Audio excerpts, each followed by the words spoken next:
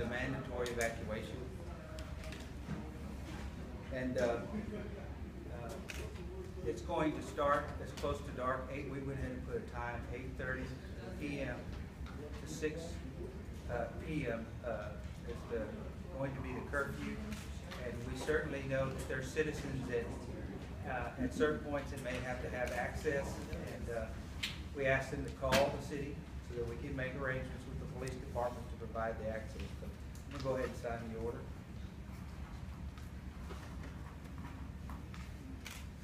Now,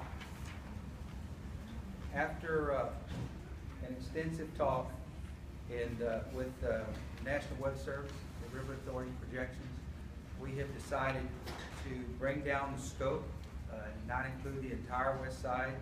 We have maps that we can distribute to you, but basically it's the area that floods the most, bordered by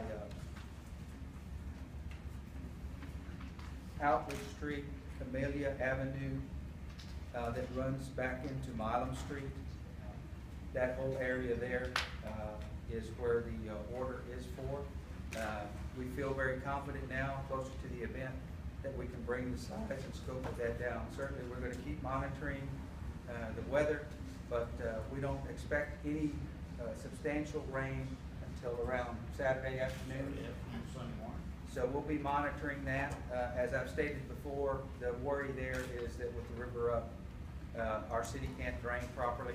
So we want to make sure that no one's going to be in harm's way, or that this incident isn't going to progress to the rest of the community. So the maps are posted in the back. If you'd like a copy of it, we have that available to you.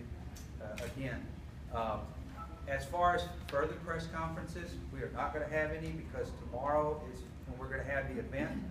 We're all going to be working for our citizens, so you can contact our information officer, Paula Favors, and she'd be glad to give you updates. But we're all going to be out in the field helping our citizens, so we won't be having a formal type thing unless a significant event happens of some sort, and then we would set up and do a press conference. But we're not planning on doing it. Can you say now, you talked about the scope being about 300 homes and 1,000 people the last time. Can you reclassify as to how many homes and people we're talking about? I would probably, it's less than 30 homes, and from the work that the police department's done and all the public safety folks, is that most of the people in this area have already left. So other than maybe one person that we're going to monitor, to make sure. Now, we have an ordinance in the city, and we're going to certainly talk to that person. I may have to go over there and take some pecan pie and some coffee or something to talk to this person and he may be already gone, we don't know. But we have an ordinance that says that once this order's signed and we don't have access, it's going to cost that individual to get rescued. So we want to make them well aware of that, if we're going to have to put people in harm's way. We've added it up, it's close to $1,000. So why the curfew? Why it's not given for the curfew? Well, because it's you know, we want people to have faith in their government, and that we can protect their belongings. And when we ask them to leave their houses and their belongings behind, that we reassure them that we can definitely guard them. And we just want to keep people out of the area.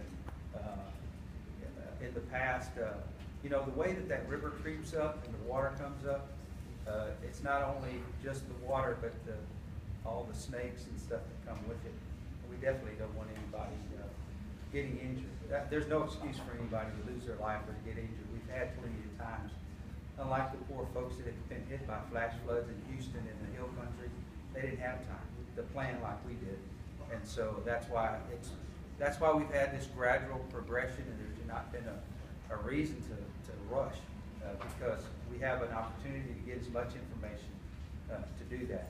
The curfews have worked well in the past, so we're going to continue that process. Is it a citywide curfew? No, just in the affected area. And are there still voluntary evacuations for the western side of town, or is that not even a thing? And we made the decision in this area, and the rest of the area does not have to, even a voluntary. It's just this area that we're mandating and moving forward. And it makes things a lot easier for us. But I didn't base my decision on anything other than the water that was coming down the river and the rain that could possibly not only flood that area, but the rest of the town. And Mayor, have you already spoken to this person? I mean, this person is aware of the liability? Yes, it's been spoken many times, and you know, not everybody's at everybody's same pace. So, and we understand that. We're very fortunate to be a small town to give that extra, attention to our citizens to explain to them. And like I said, if it takes a minute to come out there with a little pecan pie and a cup of coffee, well, whatever it takes. In this part of town, there have been some people who have said that more needs to be done with drainage projects to prevent this from happening. Is there anything the city can do to prevent this part of the city from going underwater? Yeah, if anybody out there wants to write $11 million check, we could start on that tomorrow.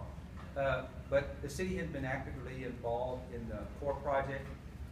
65% of our community lies in the floodplain, and so what we've done is we've partnered with the River Authority,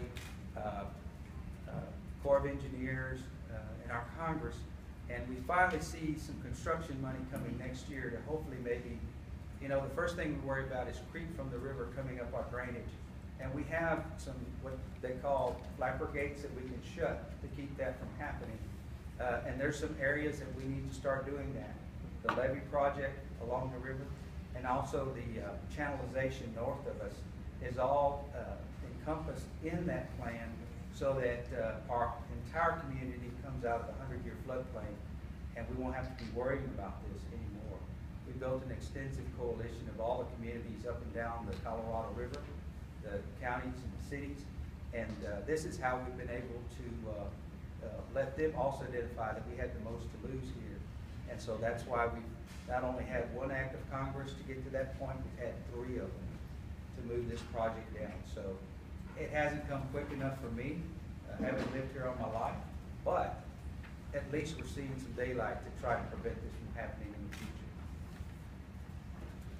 Any other questions? If not, we thank you very much for getting the word out. Y'all have been very helpful. Solamente para los medios en español, ¿qué es lo que va a firmar ahora? Es el ordenar a decir que es tiempo para salir, pero la área es más chico que estaba primero. So vamos a decirle a la gente y nosotros creíamos que ya nomás es una persona que está ahí, y ahorita vamos a poner a hablar con él y decirle que ya es tiempo y qué podemos hacer para que se sale de ahí. 30 casas afectadas nada más. Más 20 a 30. Nomás a mirar aquí. Pero ya muchos ya se iban. Y la última pregunta, el curfew, el toque de queda, ¿de qué se trata? Es para personas, ya no vamos a dejar personas entrar en esta sección del pueblo. Gracias. Sí.